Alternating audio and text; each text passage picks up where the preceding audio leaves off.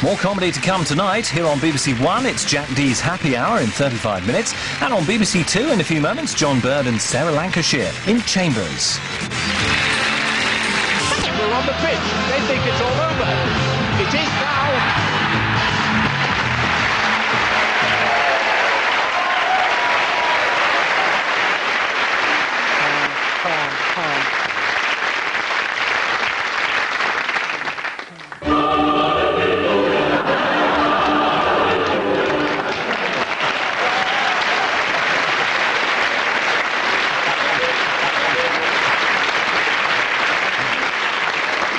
Hello and welcome to They Think It's All Over with Gary and Rory as an Aussie spin bowler whose career has been plagued by injury. Only this summer he strained his throat, having to shout "How's that?" so often. Shane Warne.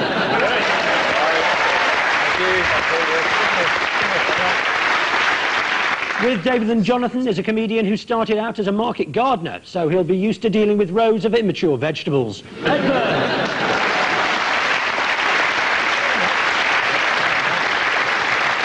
We kick off the series with What's Going On. David's team, take a look at this. Signor Eriksson. Sì. Aspetta. Non lo so cos'è. Non lo sa. Ho una zebra. Ma... Che cos'è? Non lo so cos'è. Ah, grazie Attilio, una lama. Ma non è possibile! That was Sven, of course, wasn't it? Was indeed. Or Sir Sven, as I believe he'll soon be known. Of course. That's another one who's beaten you. Do it, David. Well, no, with all them letters after, no? West will beat him to it. As a proud and patriotic Englishman, may I be the first to say how proud and excited I was at the weekend to watch our brave boys defeat the Germans so magnificently. I was watching at home with my 3 children, or Sven, Sveniata and Svetlana, as they're now known. It was absolutely, perhaps the most sensational television I've seen all year. And I'm going to mention his name in every sentence. I won out. What about Michael Owen, though, scoring 3 goals against the Germans? Do you know what? It reminded me of you. When I'm not being funny, it reminded me of you when I saw Michael Owen score 3 goals against the Germans. I thought, geriatric. And I thought of you. That's what we can say. 1-0 against Holland. What's a good result and everything? The person I feel sorry for is David Beckham, of course, you know, captain of England, but he won't really appreciate the significance of the result until he learns to count to 5. So I couldn't believe it when I saw it out on the scoreboard there, Germany won, England, loads of goals. I love David Beckham because, you know, because of him, English people don't make Irish jokes anymore.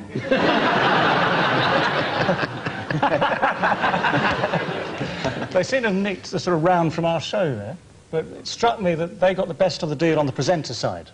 They get pure pulchritude, we get the fat bloke who does ITV digital ads. It's the correct answer for 3 points. Yes, indeed. Well done. It is indeed. That was indeed an excerpt from the Feel the Animal round from the Italian version of this show. Sven-Göran Eriksson, watched by his then Lazio squad, managed correctly to identify a zebra and a llama. When Sven was appointed, the Daily Mail's Jeff Powell said, "We've sold our birthright down the fjord to a nation of 7 million skiers who spend half their lives in darkness." Whereas we, on They Think It's All Over, said, "What a great idea to appoint Sven-Göran Eriksson. Why, who knows, by September 2001, we could end up winning 5-1 in Munich. With goals from Owen, 3, Gerrard and Heskey. Possibly." Sven-Göran Eriksson claims that he lost £6 million in tax when he took up residence here as the England manager, but he still made an overall profit when he found Terry Venables' special drawer. Gary's team, here's yours.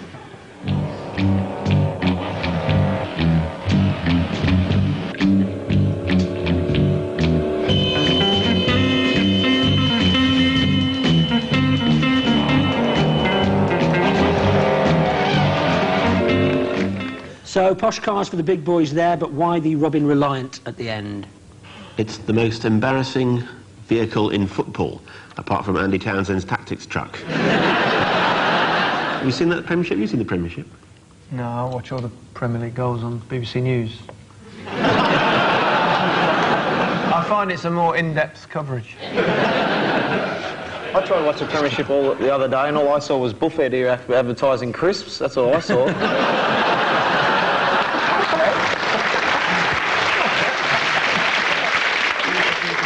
Will it be Sultan's Fenlinger now? I watched the Premiership, I must say, and I'll be honest with you, I thought it was lovely. You know the best thing of all? Hardly any bloody football getting in the way. That's what I like. That's the problem with your show. I used to watch your show for the thinly veiled sexual tension between you and Lawrenson. He'd say something leading you on like, I think Arsenal a bit tight at the back. What about you, Gary?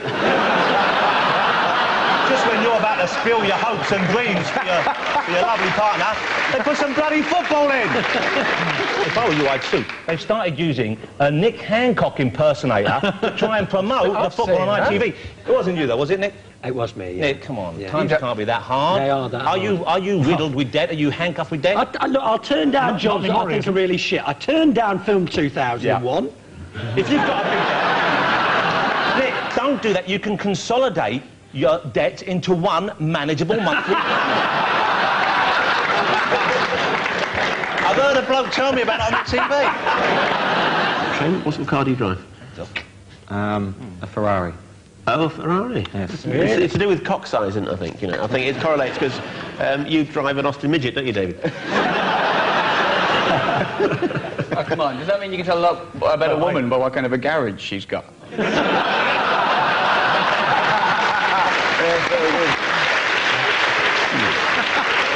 Oh, no! I'll be able to look at my mum trimming that hedge round our garage again. Oh. Especially when you go round and she says, just park here next to me Volvo.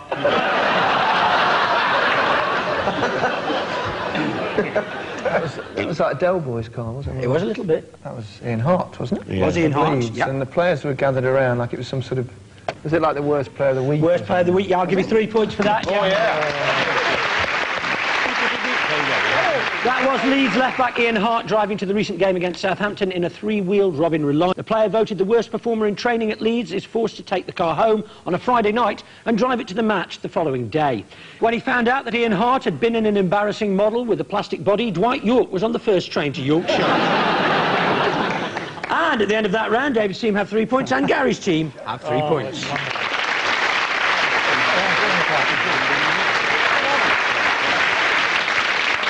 Time now for our sporting bluff round, where the teams decide who on the other side is speaking the truth and who is about as trustworthy as the England middle order facing Shane Warne. David, Jonathan and Ed, it's those all-conquering Aussies for you. Here they are wrapping up last week's 5th test to win the series 4-1, not 5-1, but 4-1, with a catch from Shane here. And there it is. Phil Tufton has gone, caught by Warne, it slipped off McGrath. Glenn McGrath has come on from the Vauxhall end and he has suddenly wrapped up the innings, the match and the Ashes battle. Australia's winning tactics were based on the teachings of Chinese warlord Sun Tzu. Well read. Australia's winning tactics were based on Adolf Hitler's theory of blitzkrieg. Australia's winning tactics were based on Julius Caesar's invasion of Britain. Could we just have a quick look at the end of that clip again? Yeah, I'm sure we can. I know what this is. That's Shane giving the traditional Australian welcome to asylum seekers, isn't it? How did you know? Because you're a lovable nation. Oh, yeah. But, you know, I think, Shane, we should congratulate, because someone told me before the show that you've taken over, is it over 400 wickets, is that right? Yes, that's right, Wow. Jonathan. Geez, you've been doing your homework very well. And how many of those were proper wickets and how many of those were English? And I think further congratulations with Alden, because Where do you keep them? someone told me... Shane, is it true that due to your, let's face it, slightly flashy style, the tan... Is that coming from you wearing well, that? Well, yeah, or? I know, it takes one to see one, but you've got the fake tan going on there. You've got the plucked eyebrows. You've got the dye blonde hair. Is it true that your teammates, they call you Hollywood? Is that right? I used to be called Hollywood, yeah. What a great nickname, Hollywood. Let me ask Eastbourne here if he's ever been... Sun Tzu, Adolf Hitler, Julius Caesar. Sun Tzu's out of war. OK, so you think Shane was telling the truth? Let's see if you're right. Yes.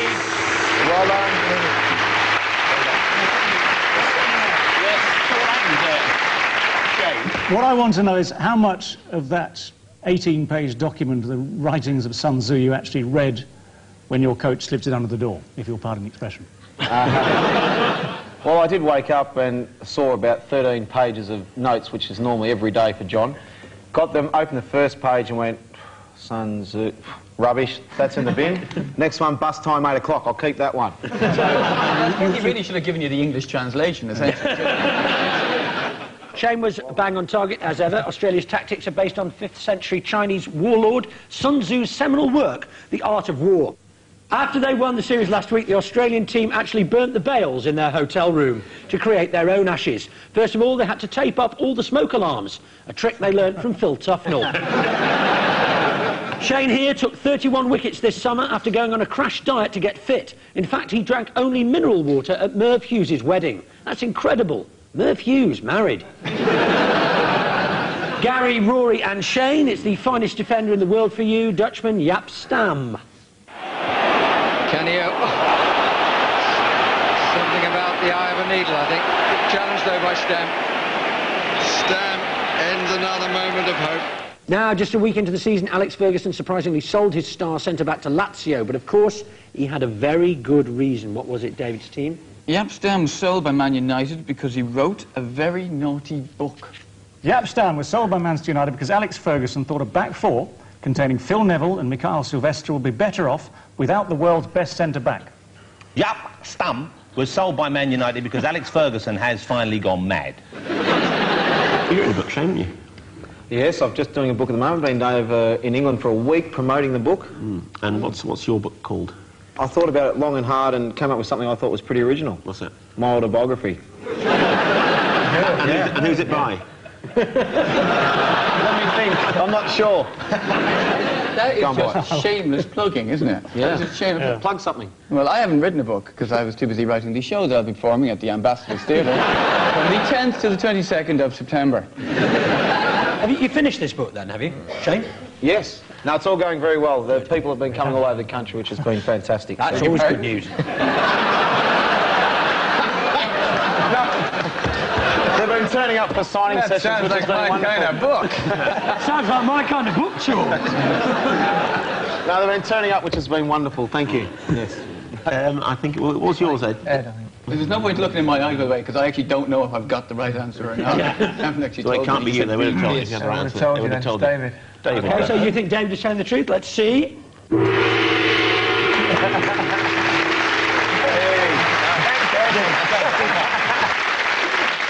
So David had it right, although I'd have accepted all three, frankly.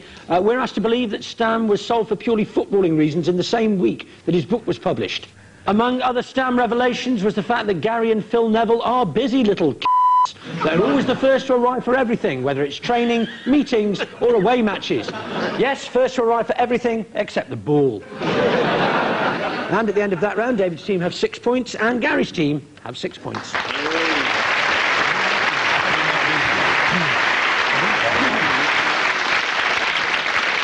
It's our excuses round now, Gary's team. Here are the closing moments of the triangular one-day tournament when Australia beat Pakistan in the final at Lord's.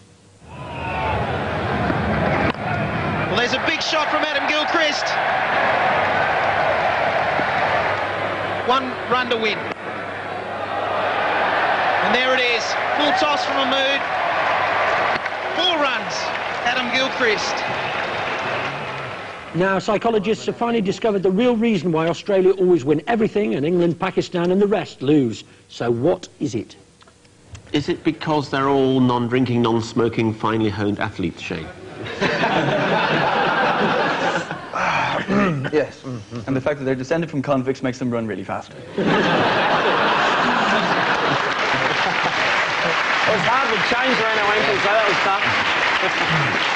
And there are no distractions in Australia, are there? Like culture and things like that. England have been on the right track. They've been playing okay. I think we outplayed in this series, but... Don't patronise us. Shane, do you mind me pointing someone out? Go for it, mate. You look a bit gay. Yeah. Don't go to Old Compton Street on your own. That's all. What about you and I come and we'll hold hands and walk down there? Yeah, but you see, I'm beyond gay. So true. I've gone food gay and out the other side. What That's smart. If the two of you were to walk along Old Compton Street together, you would look like one of his clients. We just look like him.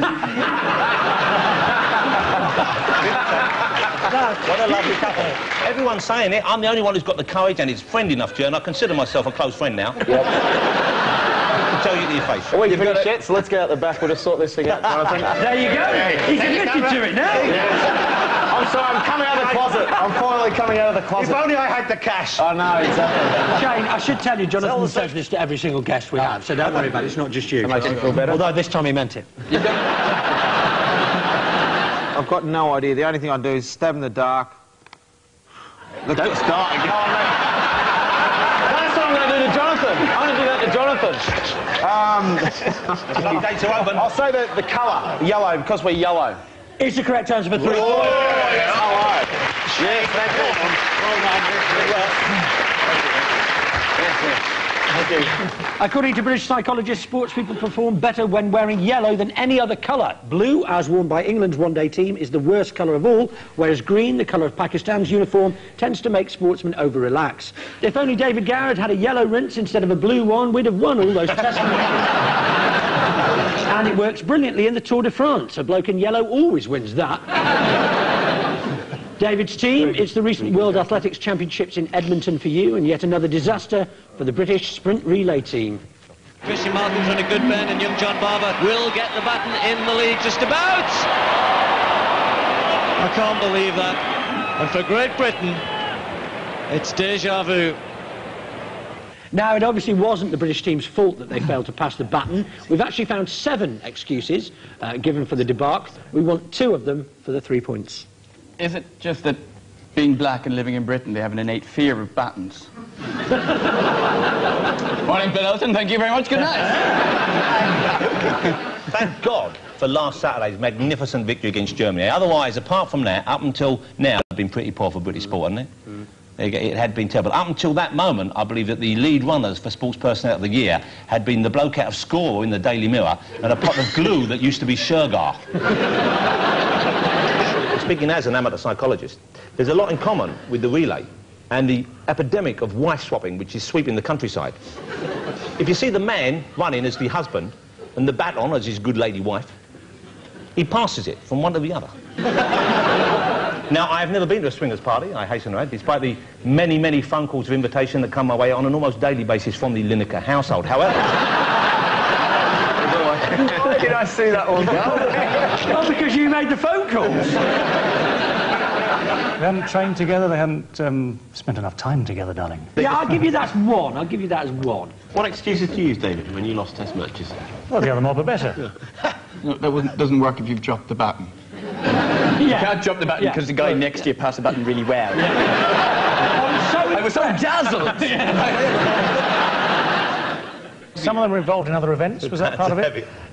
Yeah, I'll give you that. I'll give you 3 points. Yeah, that was one of them as well. Yes, the reasons in full were: 1, the World Championship came too soon after the Olympics; 2, the sprinting coach didn't fly out with the team; 3, the runners were too tired after their individual events to perform; 4, in terms of depth, we're too shallow; 5, it's difficult to get the team together to practice; 6, they thought they had so much experience they didn't need as much practice as other teams; 7, the team didn't actually practice at all. So let's get this straight. For the second major championship running, we failed at the vital discipline of not dropping a stick. Something even the Queen Mum can manage, and she's got 2. And at the end of that round, David's team have 9 points, and Gary's team have 9 points.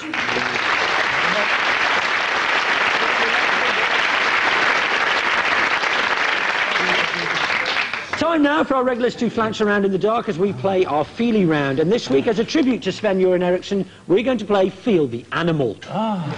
It's David and Jonathan first this week, if you'd like to. I've got it. Feel the Animal. David, I've got very high hopes for this week. Let's go and feel Jonathan for a while. You know they always try and tie it into something topical to do with what's going on in the sports world, David, okay? Yeah. And I've got the feeling, and what's the big name in sport this week? It's Sven. Sven wouldn't come on. Well, Nick's just said that. I'm hopeful of that Italian girlfriend to hear something. It's a snake. And can we have our first mystery guest, please?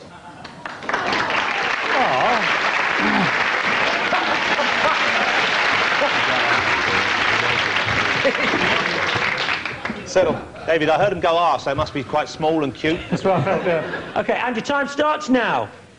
I think I've got the front end. I see. Oh, That doesn't sound like you. Is it Christine Hamilton? Is it Christine Hamilton? She's sitting on it your looks face like back there, Christine David. from here. Hang on. I've got a lizard. Got a lizard here somewhere. What's this bit going over here? It's sort of a ball. It's an Oompa Loompa. Is it the one wearing the Newcastle United strip? Yes. Well, it's the zebra then. Here's the correct answer.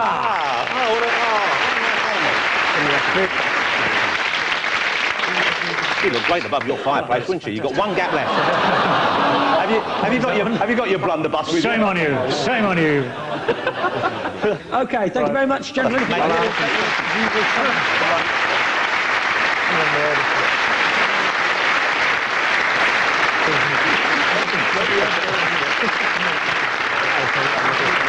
done.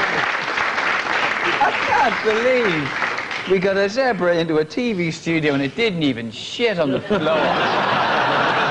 Gary and Rory, to your places, please. It might be a llama, it might not. Can we have our second mystery beast, please?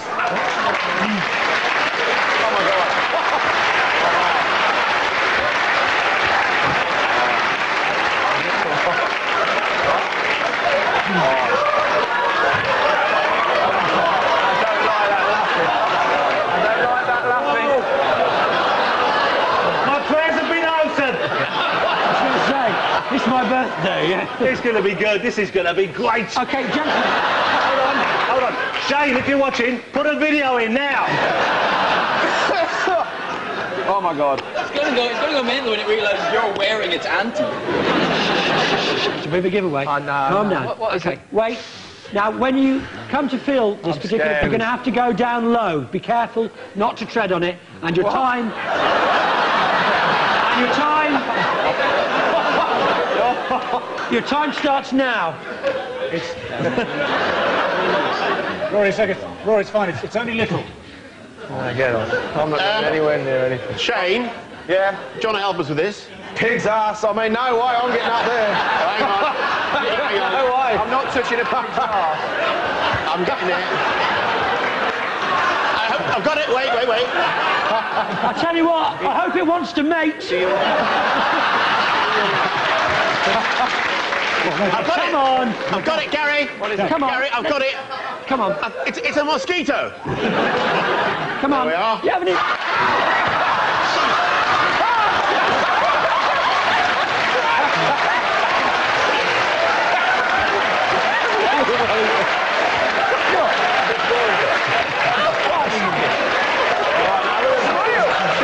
right, thank you very much to the alligator.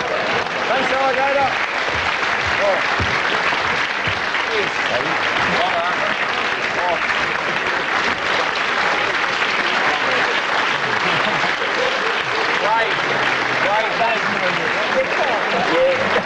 You big pair of Jessies.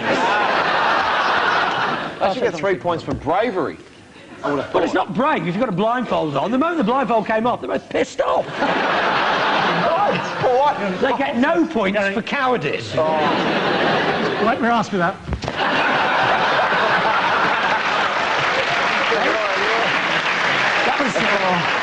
That was one of your better throws as well, David. At the end of that round, Gary's team have 9 points and David's team have 12.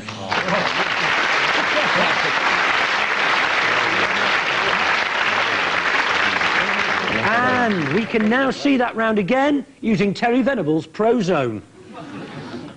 Here are Gary and Rory coming out, taking their positions and going back again. It makes it all that much clearer, doesn't it? We draw proceedings to a close by playing the name game. The leaders goes first, which is David's team. Could you please, Ed, pass those along to Jonathan?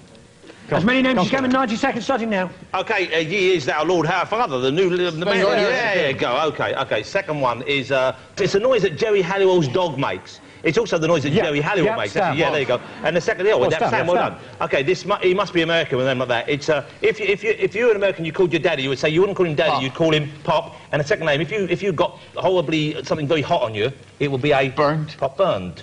OK. This one, the gay fella sitting over there.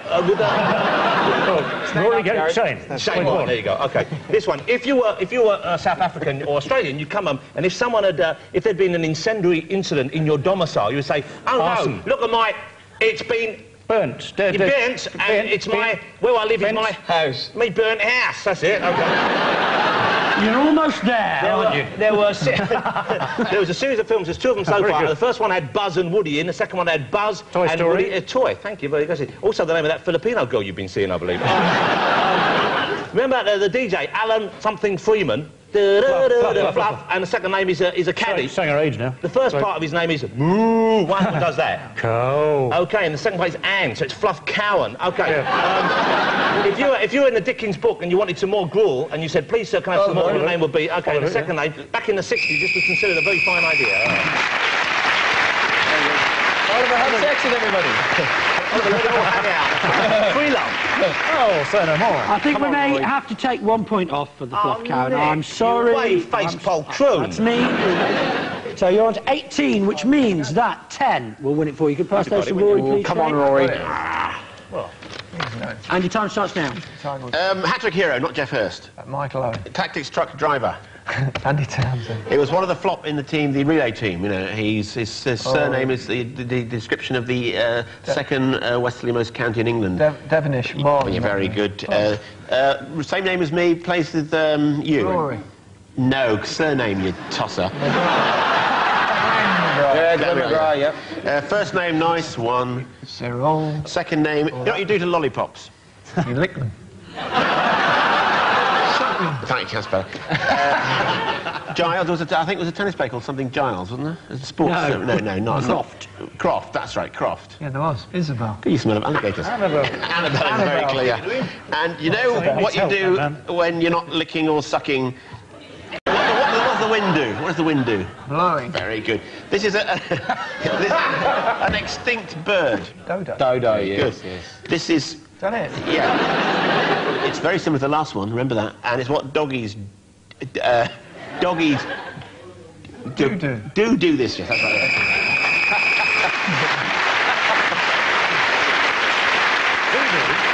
So, Gary's team have 17 points, but this week's winners is David's team with 18.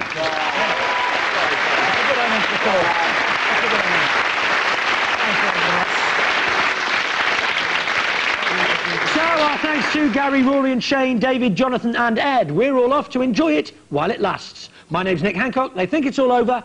It is now.